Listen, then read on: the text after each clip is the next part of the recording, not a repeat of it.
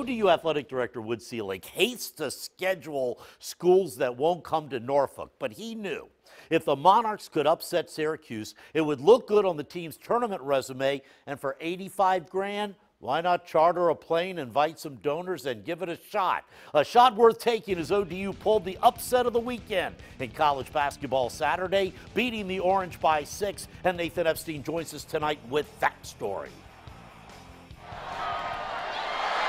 It was almost 3 months ago the Old Dominion football team pulled off one of the biggest upsets in history, topping Virginia Tech at SB Ballard Stadium. I still remember storming the field when we played Virginia Tech.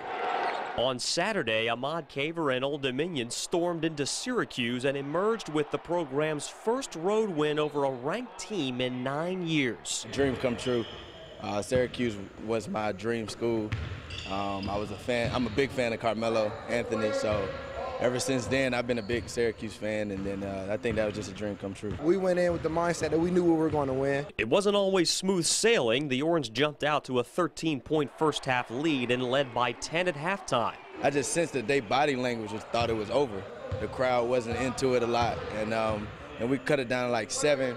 And I knew after that we was going to just keep rolling. Scoreless in the first half, B.J. Stith woke up and scored 18 in the second half. The X-Factor Xavier Green added a clutch 15 points. Hampton's Marquise Godwin had 11 points off the bench, and the Monarchs left with that signature win. I think everybody wanted that signature win since I've been here, but I think that just gives us more confidence that we can play with anybody on any given day. To see and be in that locker room afterwards and see the happiness on the guy's face, you know, that's terrific. Now we did caution them. It's a great win, but it's one win. And so the message from Coach Jeff Jones: it's on to the next. You can't be seduced, by some attention and positive feedback. It's great, but you got to put it aside and you got to keep doing the things that allowed us to win on Saturday. We celebrated for a minute, but we want more. We're not satisfied, and I love that about this team, that we can't wait to get back on the court again. Their next chance, Wednesday on the road at Richmond.